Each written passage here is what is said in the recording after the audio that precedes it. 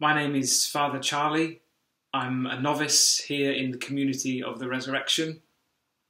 And today I'm going to be talking a little bit about a classic text in the monastic tradition, the sayings of the Desert Fathers.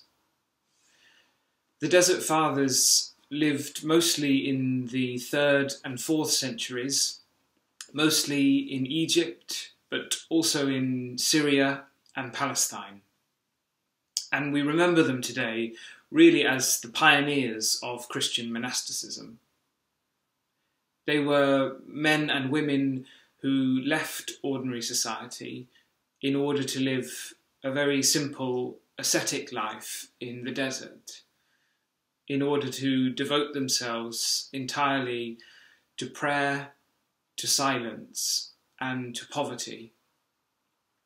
Initially, this was individuals going to live as hermits, but in time, as more people started to come, communities began to form, and really the history of monasticism takes off from that point. Some of the sayings are actual sayings, but many of them are really little memorable stories, quite often of younger monks coming to ask the advice of the fathers. All of them are wise or memorable in some way. Many of them are very beautiful. Some of them are very funny, and then some of them are just quite strange and baffling.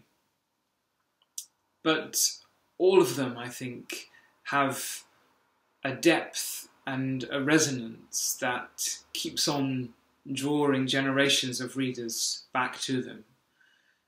And in all of these ways, I think of them really as like little poems. And like all the best poetry, they really speak for themselves. And so what I'm going to do is read a small selection of the sayings in the hope that it will whet your appetite for more. You'll hear that many of the figures referred to in the sayings are called Abba, which just means father. The brethren asked Abba Agathon, "Amongst all good works, which is the virtue which requires the greatest effort?" He answered, "Forgive me, but I think there is no labour greater than that of prayer to God. Whatever good work a man undertakes, if he perseveres in it, he will attain rest. But prayer is warfare to the last breath." One day, some old men came to see Abba Anthony. In the midst of them was Abba Joseph. Wanting to test them, the old man suggested a text from the scriptures, and beginning with the youngest, he asked them what it meant. Each gave his opinion as he was able, but to each one the old man said, "You have not understood it."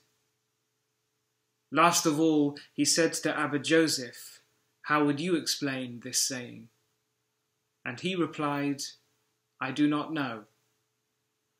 Then Abba Anthony said, "Indeed, Abba Joseph has found the way, for he has said, 'I do not know.'" One day, Abba Arsenius came to a place where there were reeds blowing in the wind. The old man said to the brothers, "What is this movement?" They said, "Some reeds." Then the old man said to them, "When one who is living in silent prayer hears the song of a little sparrow, his heart no longer experiences the same peace.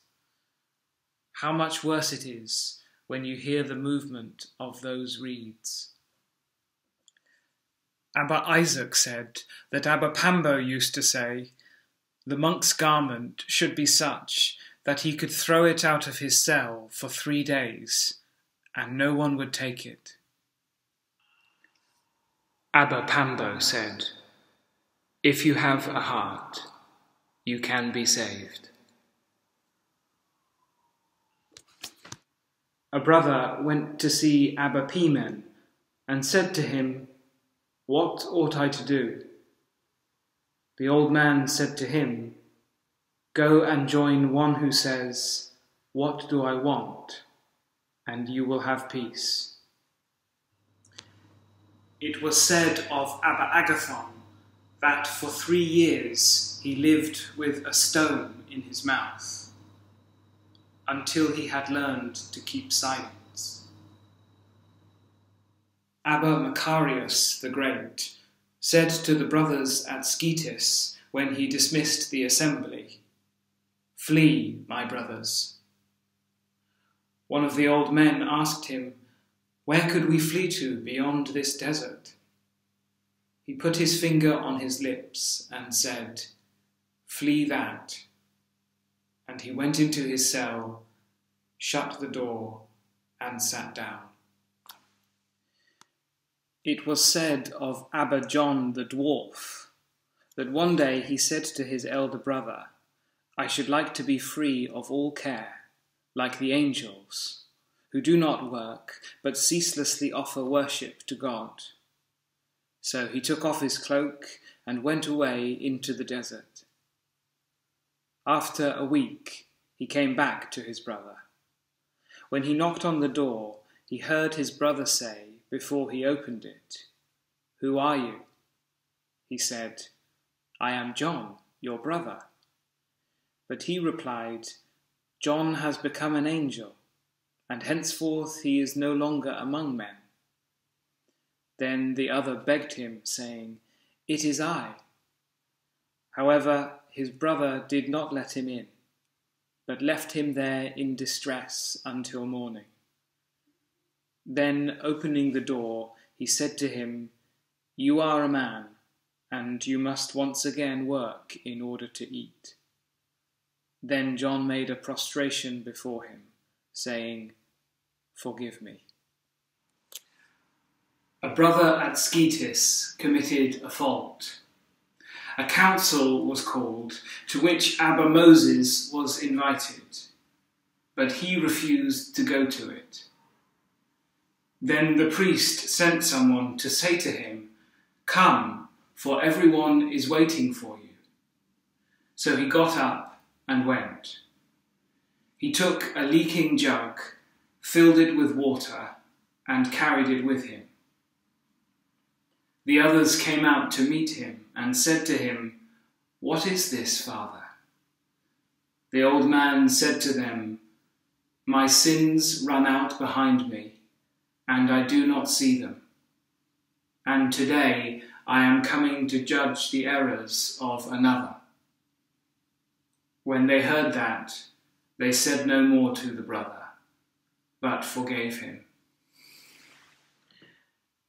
Abba Xanthius said, "A dog is better than I am, for he has love and does not judge."